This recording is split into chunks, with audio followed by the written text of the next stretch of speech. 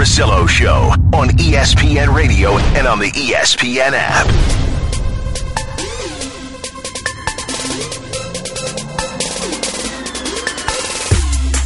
I was driving in today, and I told Freeze Pops that I didn't tell him. I told myself I was going to tell Freeze Pops that I wanted the original Will Smith Summertime, but I want the Summertime sample because I heard DJ Wonder doing it this morning on my ride in, and it put me in a great mood. And it was so weird, and this is going to sound kind of jerky. Shocker, right? Russillo Show, ESPN Radio. But question to you, Will Cain co-hosting with me today. Is it wrong for me to wish the song Summertime wasn't Will Smith? Like, if somebody else did it, would it be better? Should it be remade?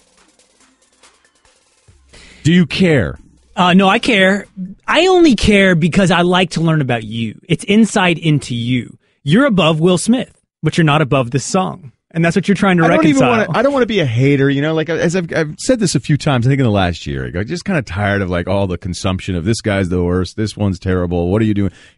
I don't want to be a hater with a lot of stuff, but like Will Smith isn't my favorite, but he's out there living his life. He's doing his thing. Yeah, his kids post every now and then can freak me out, but you know what? Maybe he's having fun with all of us too. So like I don't want to beat up on a young kid either, but I like that sample so much, and the original sample is so good that I kind of want it to be done by somebody I really, really like.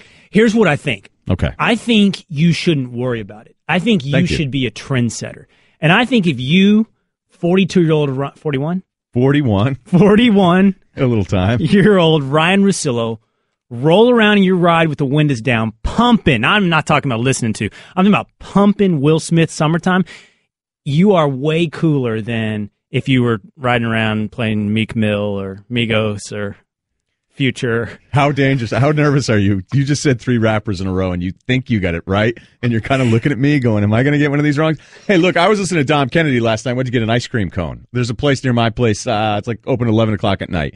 Walked in, little rough, got cut by 7 people. I just kept it moving. Hat down, tank on, got back in. Dom Kennedy out of the parking lot. All right, the Russillo Show, presented by Progressive Insurance. It's time right now for Straight Talk, brought to you by Straight Talk Wireless. Best phones, best networks, no contracts. Again, Will Cain with us. Carrie Champion presented at the BET Awards last night. You may have seen a tweet or two on the BET Awards. I understood less than 5% of them. Carrie Champion's going to come on and talk to us about it. 2:45 Eastern. I can't wait. Really excited. I have a question for you, though. Yes, sir. So with all the NBA stuff that's happening, and it's going to keep happening because we're right in the middle of this awesome soap opera of the NBA offseason. Last night we had heard, and we told you on the show, the Cavs were looking for a third team, younger pieces to flip that to the Pacers so that they could get Paul George on Cleveland. And then Denver was the reported piece last night, Mark Stein, Chris Haynes. Okay, before we worry about any of that stuff, because I'm not sure that any of it's imminent, it's just that we know that you've even pointed this out, a lot of the offseason is about LeBron, and LeBron personally is trying to find a way to gear up as much as he possibly can. Right. I believe LeBron is the most powerful athlete in team sports I've ever seen going right now. Is that something you would agree with? Sold. Bought. I'm in. That's unassailably true. So we're also looking at what can the Cavs do this offseason to prepare themselves for this upcoming year, because if it isn't good, if they don't get the pieces LeBron wants, and it's still very challenging to get these kind of players when you're kind of just moving contracts around, or Kevin Love, who I think is now becoming underrated. But if it's ugly in 2018, then LeBron opts out and he can move on. You think that would be as bad as him leaving 7 years ago for Miami? Do I think if LeBron bails next year, yes, it's as bad as 7 years ago? Yes. I do not. You do not? Okay. I do not. I thought we talked about this, but you just... No, really quickly, I'm not going to derail us here. I think you can only cheat on your spouse once. I mean, if they bring you shocked? they bring you back, it's on them at that point. I mean, if LeBron leaves again, it's on Cleveland. Okay. All right. So he's done the damage. So we're in agreement, most powerful. Then we do agree that if you've already had this happen to in your Cleveland, like you can still be upset if LeBron leaves in 2018, but it's already kind of happened. You've come back, you've won a ring. But I think we're collectively, even if people aren't going to like his next move, like there's not going to be a bunch of people going, yay, he went to the Lakers. I love this guy. He's awesome. It's just not the way we operate. But we're going to be a little more numb to it because we've already seen it happen not only with LeBron, but with Durant. What if I told you somebody in the NFL who is LeBron's contemporary, it's Tom Brady. Like these guys are not just really good. We're talking about perhaps positioning themselves to be the best that have ever done it in their sport. Brady is going to be 40 in August. He'll have made about $200 million career earnings. He could leave after next year. What if Brady said, you know what I want to do? I want to choose my ending. I want to run this thing the way a LeBron runs it, because we don't have anyone in the NFL that even shows a glimpse of having that kind of individual power that LeBron has. What if Brady said, I want to play for the Niners, lifelong dream, childhood team. I want to resurrect him. I want that to be my final chapter. How would that be consumed? Would it be good for him? Would it be how dare you? Like, I think it's just really interesting to think in one sport we're becoming more accepting of it in the NBA, but we don't like it. Where in the NFL, we never even think of it as an option. I think it'd go over like a lead balloon. I think it'd be a fart in church. It would not work whatsoever, even to the, well, I was going to say universally praised, but Tom Brady's very divisive, right? Very. Isn't that right? I think the anti-Brady stuff at this point is just you're a Jets fan and you hate him and you're going Deflategate and Spygate and you just don't want to. You're trying to find ways to make yourself feel better about your team. I'd like to see an approval poll on Tom Brady. I bet his negatives are pretty high. Not that they should be. I'm not arguing for should. I'm just saying is. Okay, but it's not who he is as a player. If you're just going about it and saying, like, I just have a hard time believing that there's still a guy at Buffalo Wild Wings that's sitting there being like, I don't know, dude, system QB. Like, I know there's going to be somebody. I'm not saying there's zero people that say it, but I don't think it's a lot of people that have a ton of friends. That's right. All that being said, I agree with you, Brady's position in football. I think Brady's the greatest quarterback of all time. I actually think Tom Brady's the greatest football player of all time. I think Tom Brady's respect ratio to hate ratio is heavy on the respect side. And if he tried to pull a LeBron James move and said, I want to play in San Francisco, boyhood team 49ers, that's my dream, I think it would be crushed in the media. I think he would be seen as a prima donna. I think he would be seen as, who do you think you are? Trying to engineer the outcomes. Football is about team. Yeah. I think it would go over horribly. I think LeBron gets this path, not all paths, but this path, much more made available to him than Tom Brady ever would. That's kind of interesting. You don't think so? What do you think? There's a million different ways I could look at this, where the first thing is if you're in the car, you're going, well, why would Brady ever want to leave? LeBron wanted to leave because he didn't believe in Cleveland, didn't believe in their management. And the sports are really different because you just have to link up with one of those other two, top 10 players, top 20 players. But we're setting the why aside. So Brady wants to, period. So. Yeah, just Brady. The counter to it would be Brady would never want to leave New England. New England's never been confused with the Cleveland Cavaliers. Yeah. So why would he want to leave? All right, so we're setting aside the why. Yeah, that's not a counter. That's an excuse out of the debate. I'm just trying to think of all of the things I need to deflect. Like, all right, go ahead and hit me with the 10 unnecessary things, and let's get down to the core of this. If Brady said, I'm out, would it be... How would he be treated? It couldn't be anything as bad as it was 7 years ago for LeBron, right? You're saying it would be bad, but just people were really upset. Like their world, like things that they believed. It's like finding out wrestling's fake. When LeBron left for Miami the first time, this isn't even real anymore. Well, maybe so maybe I'm only analyzing this in a post-LeBron world, like the world that's existed for the past 7 years, where a player in the NBA can do that. I mean, Kevin Durant got a lot of heat, clearly. And LeBron, should he do it again, will get some heat. But I do think if Tom Brady tried to pull this off, even at the age of 39, it would not be received well at all. I think we allow individualism in basketball to such a greater extent than we do in football that it's almost beyond the realm of consideration. I want to do a little bit more on this perhaps, but there's also something that you said today about what? A LeBron team of him, Paul George, Dwayne Wade, and Chris Paul? No, Carmelo. So Melo, Wade, George, LeBron, all team up. Yes. In the next few weeks.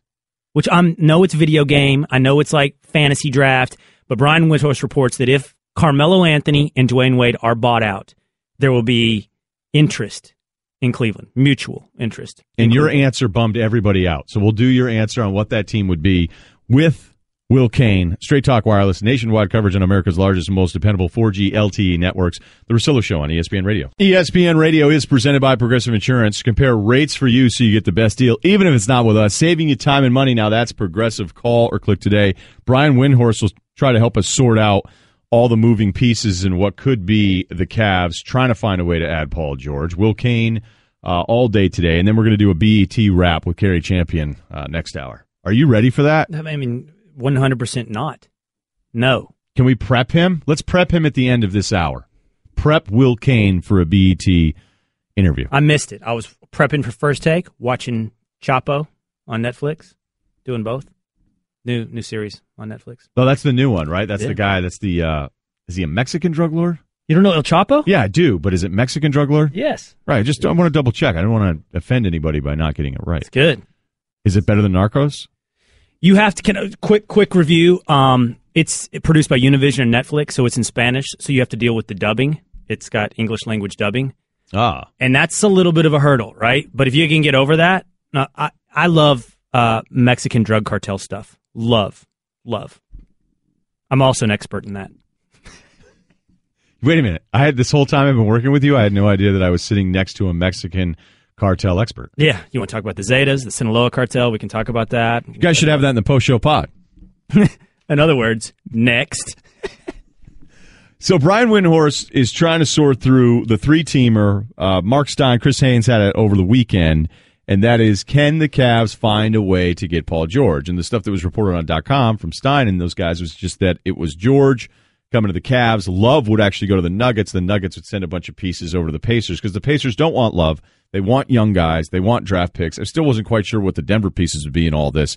So Windhorst is trying to figure out why, or help us figure out why this is where it's at now. The best thing they have to offer is Kevin Love. But the issue there is that the Pacers aren't looking for big men. They have Miles Turner as their center. They believe he's a franchise player of the future now. And last week they just drafted T.J. Leaf, who's a power forward. So even if they really wanted Kevin Love, it doesn't fit with where they're going with their roster. So as a result, you've got to get a third team involved. And anybody who's been around the NBA for any length of time will tell you a three-team trade is a no-team trade. Obviously they happen, but they fail 99% of the time, and that's why this is a challenge for the Cavs to get done. I also don't think there's anyone in the East, like Boston has picks, they have things the Pacers would want. Why would Boston, who also wants Paul George, and there are reports saying that they think that they could get him on an extension in a trade, which I'm not sure I even believe, but why would the Celtics want to help him? Okay, why would the Celtics want to help Cleveland down the road? It just doesn't make any sense. Would Denver, if you're moving younger pieces like a Gary Harris, is Jamal Murray somebody they wouldn't move and then add Kevin Love to what they have out there? Okay, maybe, but it's still going to be something the Pacers feel really enticed about. And then it comes down to like, wait a minute, are we doing something we like, or are we just helping the Cavs get Paul George? Mm-hmm. But there was another story that you guys were doing on First Take that was even bigger than this. It was just kind of a make-believe thing, right? Well, I know this is from Brian Windhorst, and he's saying, and apparently said on ESPN Radio on Thursday night, that if both Carmelo Anthony and Dwayne Wade are bought out by the Knicks and Bulls respectively, when this summer, then the Cavaliers are a likely landing spot for both of them. And that, let's for the moment set aside the probability of that coming true. I think you and I can both realize the probability on that low. That's why I said it was kind of make believe. But I do think it illustrates something, Ryan. Okay. Even if we take this low probability assumption that Dwayne Wade, Carmelo Anthony sign for veterans minimums with Cleveland in the offseason, and they pull off this Paul George trade, would a team of Kyrie, Paul George, LeBron James, Dwayne Wade, and Carmelo Anthony beat the Warriors? And I think the answer is clearly no. I don't think that all-star team from 2007. Not entirely fair, but you say 2011, maybe 11, and then Paul George gets in the conversation. I don't think that team beats the Warriors. I don't think it come. I don't even think it's all that close. Close might have been pushing it. See, that's where you didn't need to do it. You didn't need to do it. That group, I was good till that. That group doesn't beat the Warriors. And how was that received? Poorly. What? Man, I think fans.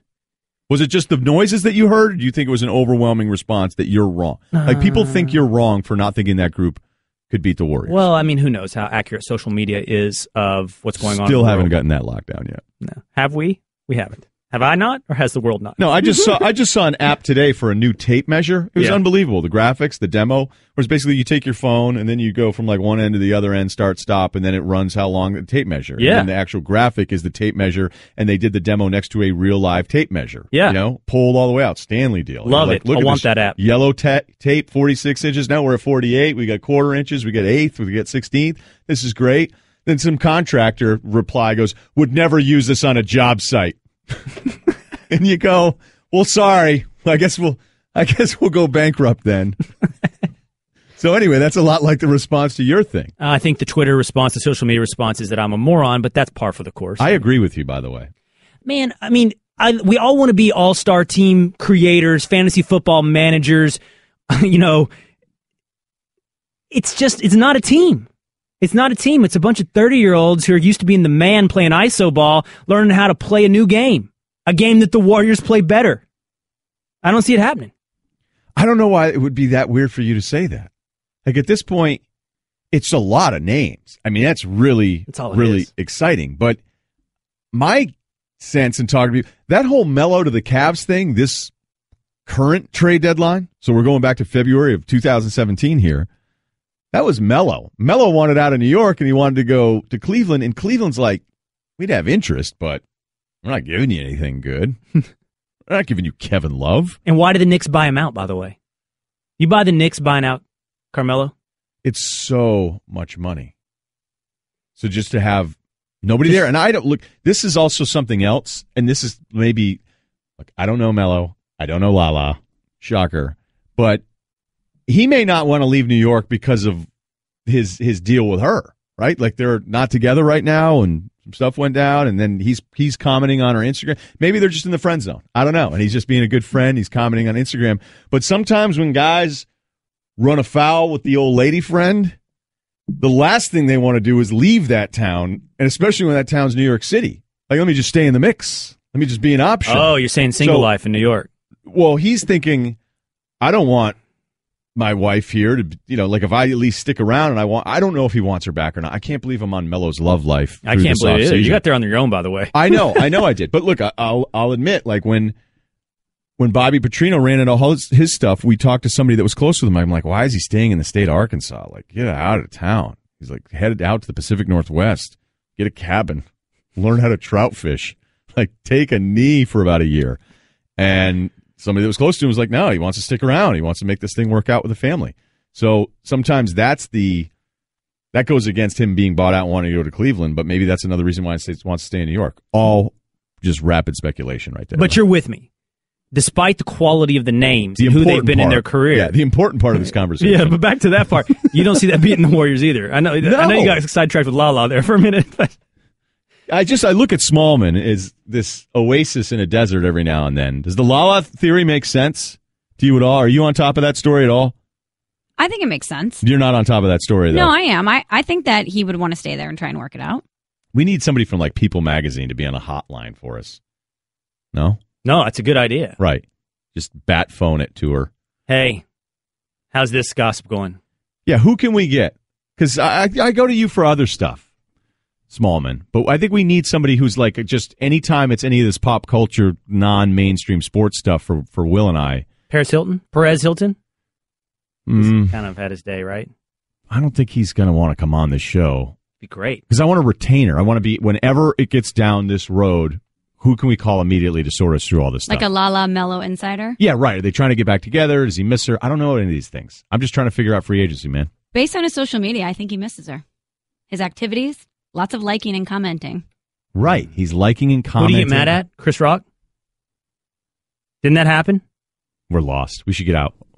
Pull the chute. Anyway, Warriors win. Pull the chute. Okay, the Russillo Show reminding you can listen to all 3 hours of the show on your phone, on your ESPN app, or Apple Podcast. The man that is on top of the story, Brian Windhorst, will help us sort through it. Probably not the Lala part of it. Next on ESPN Radio. Daddy, where do babies come from? Honey? Mommy went to the store. Oh, well, you see, there's a mommy and a daddy, right? Right. And see, when they call Geico, they could save a bunch of money on car insurance. Oh, really? And that makes them happy? Yes, that makes them very happy. That's good. Yeah. Well, I'm glad we could have this talk, Sunshine. Geico, because saving 15% or more on car insurance is always a great answer. Brian Windhorst is with us, working on the trade machine here on ESPN.com, sorting through the rumors with the Cavs' pursuit of Paul George. Joining us now with Will Cain here again, Brian Windhorst on the Shell Pennzoil Performance Line. Get instant gold status at Shell. Join the Fuel Rewards program now at fuelrewards.com/gold. Brian, when you saw this report on ESPN.com, again, it's Chris Haynes and Mark Stein, we know the Cavs want Paul George. We know they're looking for a third team. How close do you think this actually is to happening this offseason? It was a good idea by the teams last week because Denver not only is dying to get a star player, but was willing to trade its first-round draft pick. I know this because Denver did trade its first-round draft pick to Utah in a separate trade that they did anyway. And the problem here, at least for the Cavs' pursuit of Paul George, is that they're not natural trade partners with Indiana. So you have to bring in a third team. Denver was a good option because Denver isn't really in the game for Paul George, although maybe they was one of the reasons why they didn't work, because they was like, listen, well, maybe we can talk to Indiana directly, but also because they have extra abundance of young players and they were willing to move their draft pick. It's very hard for the Cavs to legitimately execute a trade for Paul George using Kevin Love because they're going to have to use his third team, and teams that are competing to get Paul George or compete against them in the Eastern Conference are not going to help them do it. It's hard to complete a 3-team trade if you've got 28 other teams to choose from. It's really hard when you got to cross some off the list. So this made sense from a conceptual standpoint, and they definitely talked, but I don't know how close it was ever to actually happening. What do you think the Pacers want the most then?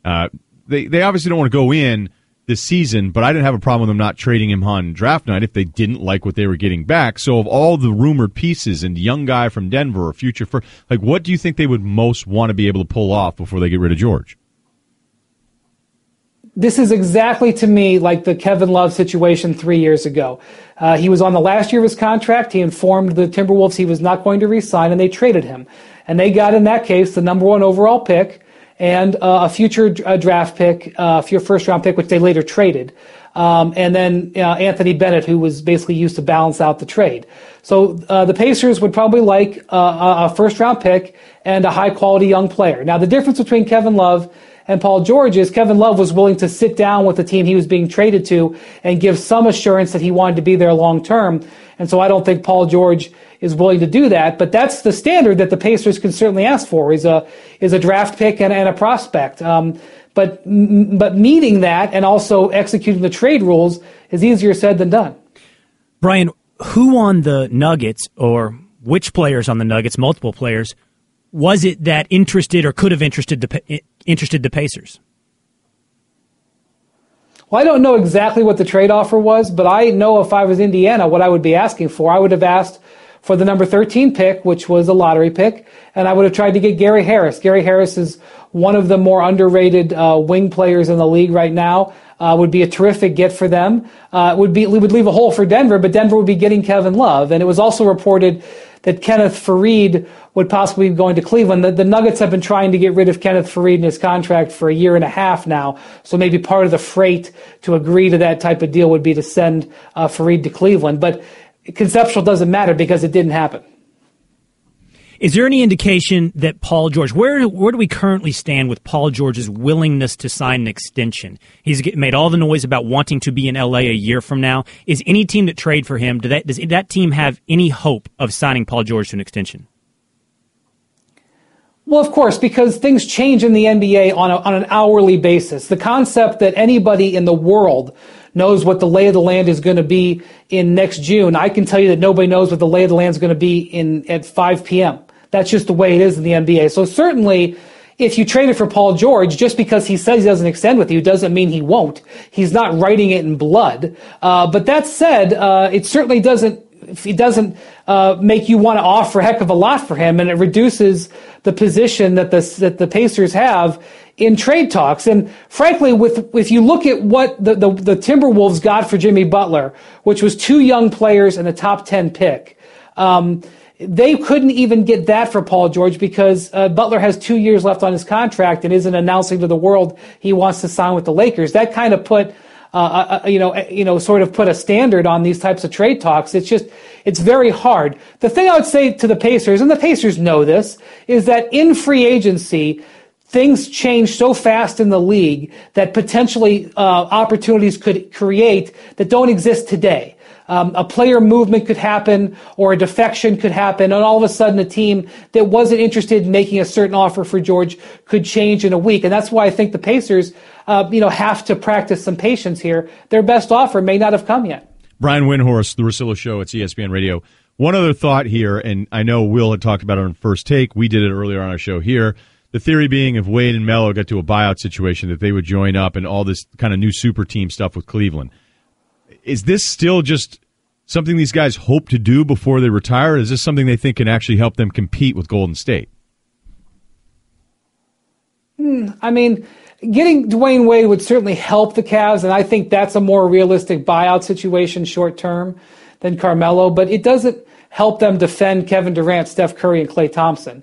Dwayne is a better defender than Carmelo is, but at this stage of his career, he's not the type of athlete that the Cavs would need. The Cavs need some more defensive athletes. But if you can get a star player like Dwayne Wade for free on the market because the Bulls are paying his money, you certainly are looking to do that. And realistically, if Dwayne gets bought out by the Cavs or bought out by the Bulls, there's only a couple of teams he would seriously consider, and I think Cleveland would have a chance to be on the list. Thanks, man. Thanks, sir. Thanks, guys. All right. Brian Windhorst, the latest there. Thought you were going to ask him about Lala. I'm not. We're efforting Peter Rosenberg third hour. So we're going to try. If you were making a list of people that might know about Lala and Carmelo, I think Wendy is pretty high. I mean, he's pretty plugged in there. You want to call him back? Call him back? Ask. Hey, yeah. Smallman, will you call up Windhorst and go, Russillo forgot to ask you about Lala's Instagram page. Don't tell him. Just call him back and say, the guys have one more question for you. And let's just see. I don't really care about the answer. On a scale from 1 to 10, how irritated will he be?